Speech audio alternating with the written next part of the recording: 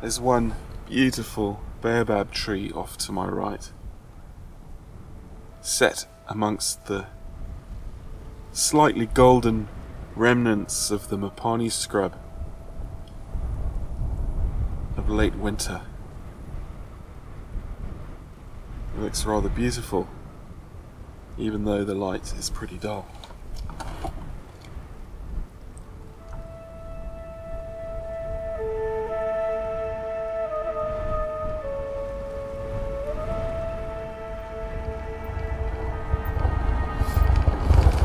It's quiet. I'm driving down the S61 towards a waterhole which might have some action. There's a lovely breeze. It's almost cold enough to actually turn the heating on in the car. I guess I could put a jacket on. But, you know, on the cusp of this November wet season, we're in October now, I can smell the hint of water in the atmosphere, and there's this intoxicating mix of smells of dry and wet that I wish I could just bottle.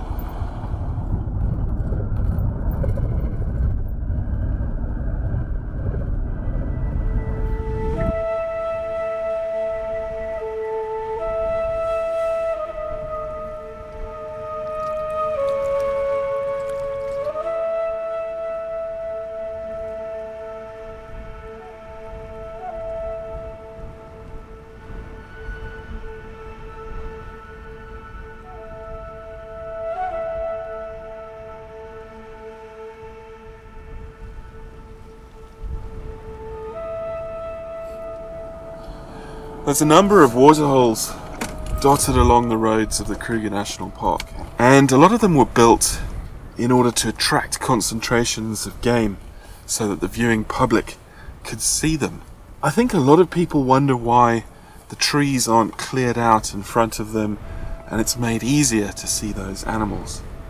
And I think the answer is a good one.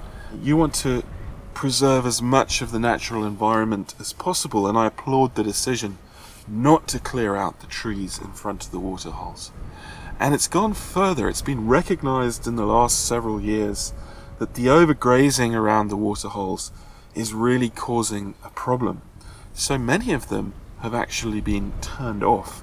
There's no longer water in them, and the animals are forced to disperse out into the bush into a much more natural state of being and balance with their environment.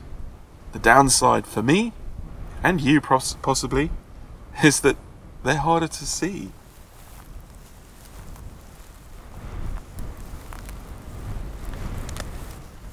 I've just spotted a pair of African hawk eagles, the second time I've ever seen these species, or this species. And it's not a good photograph, it's not a good video, but I just want to get a shot of them because it's quite rare to see them, at least for me. And the reason I say pair as well is because they're most often seen as pairs in this bush. And it's really great to see them here, really great. They're flying around from treetop to treetop in this breeze that we've got, and then hunting.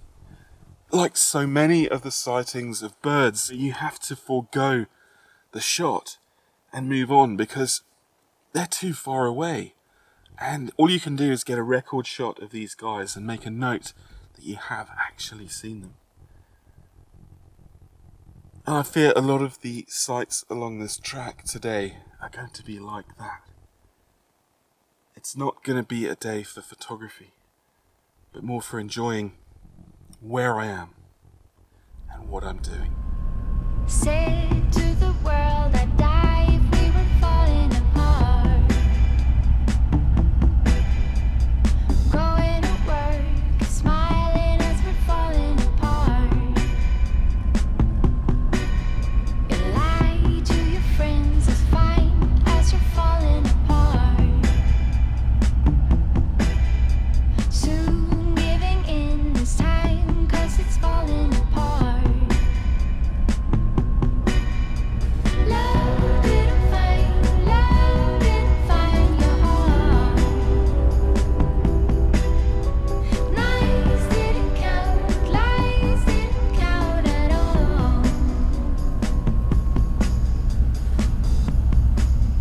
There's a few major rivers in the Kruger Park where the bridge allows you enough distance to be safe from animals crossing or animals in the environment, and the Luvuvhu river bridge at 𝗤𝗡𝗥𝗡 is one of them. And it's also a great place to see things like bones, spine-tail, horse swift, the slightly rarer birds of the north.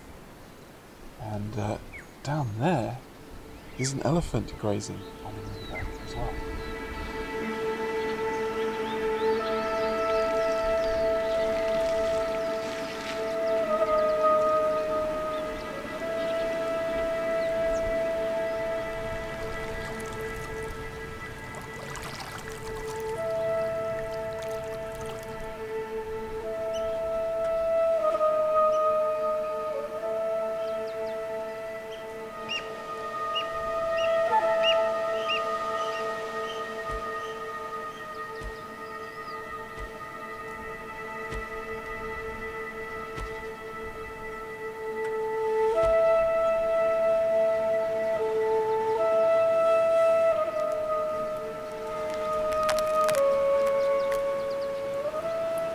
So my big plan was to turn around once I got to the Luvuvhu bridge and head to the 𝗤𝗡𝗥𝗡 picnic site, which is 3 kilometers away.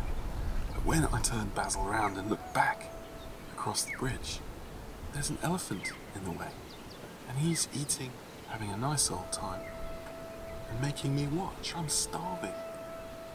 What a nerve. I can't go and challenge it. It's too big. So we have to wait.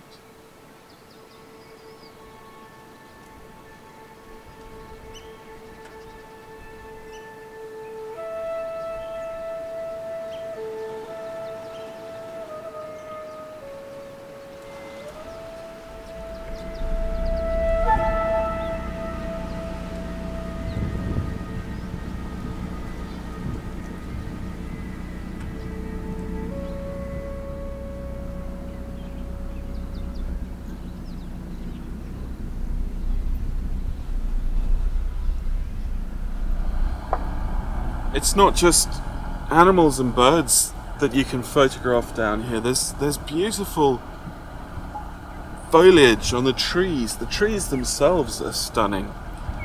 And there's flowers out because it's kind of spring at the moment. I think I've seen a sort of lovely purple lilac flower. It's a lot like lilac actually in its looks. And I think it could be, you know, I'm no expert in vegetation and flora, but it looks like possibly a Kalahari apple leaf tree. I'll have to go and try and figure that out, but the flowers are beautiful.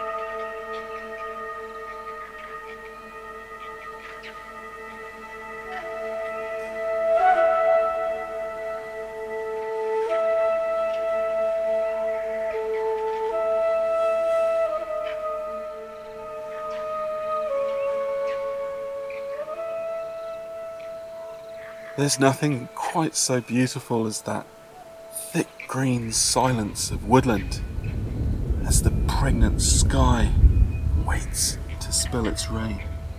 And it's made a little bit more special by this arch of fever trees over the road ahead of me along the Luvuvhu river. The wind's soughing in the branches, and over there I think I can hear the odd call and cry of a 𝗬𝗛𝗡𝗥𝗠, or a group of 𝗬𝗛𝗡𝗥𝗠s. Back over my left shoulder, there's an orange-breasted bushshrike calling, and it's just beautiful to be here, listening to the wind through these trees.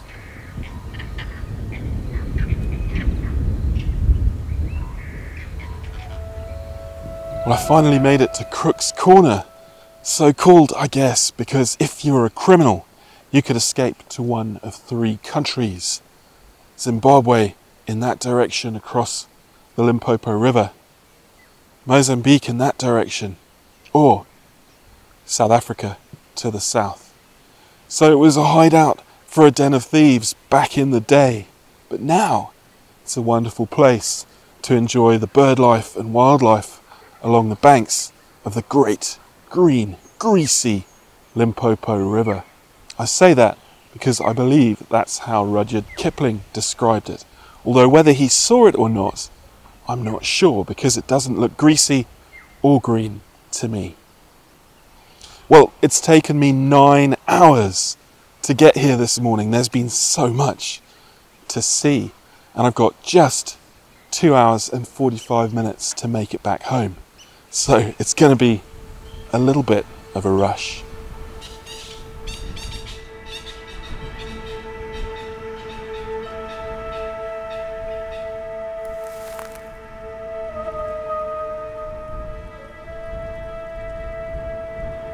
See spots.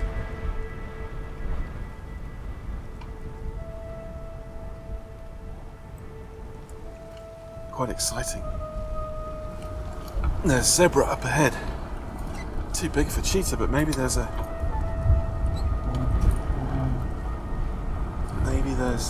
oh, there's impala there. This guy's hunting.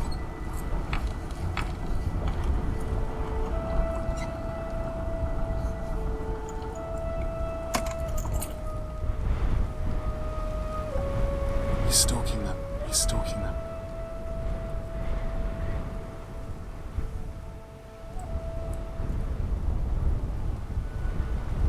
He's down there in the grass. The impala and the zebra are completely unaware.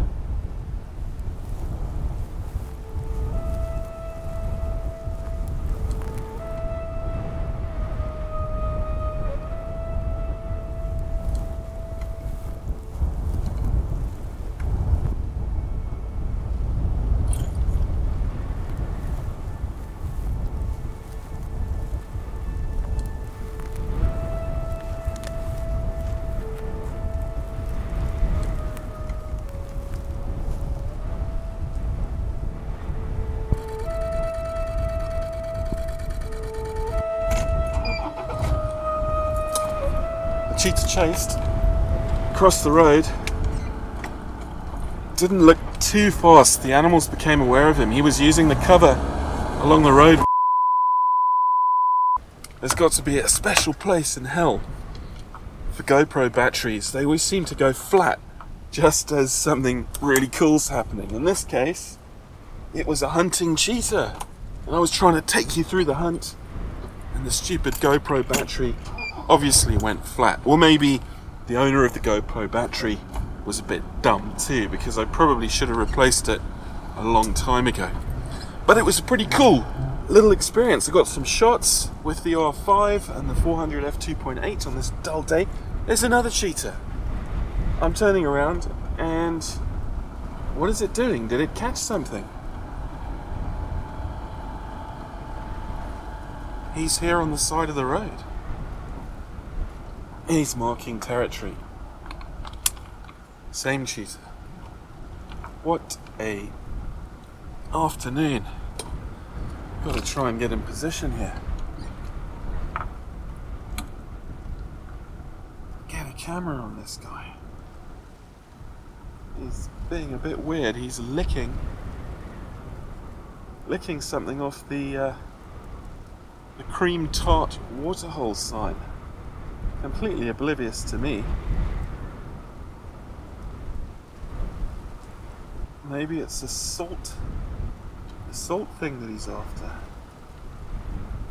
Very strange behaviour, I have to say. Quite cool to have a cheetah all to myself. If I'm lucky, he might get up on the sign. I think it's a territory thing.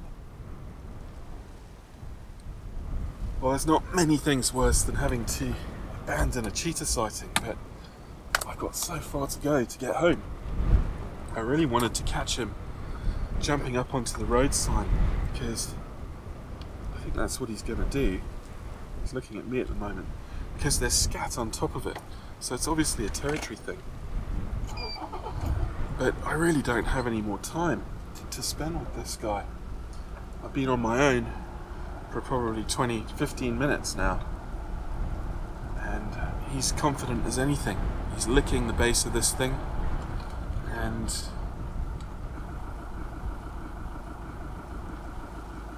completely oblivious to me. Let's see if I can get some footage of him as I go past. There he goes.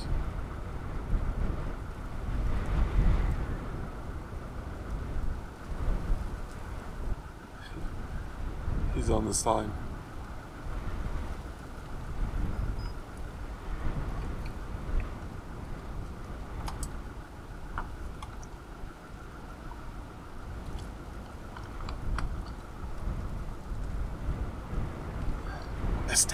I missed it.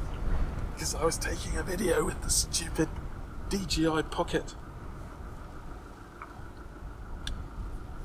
Time to go, Mr. Cheetah.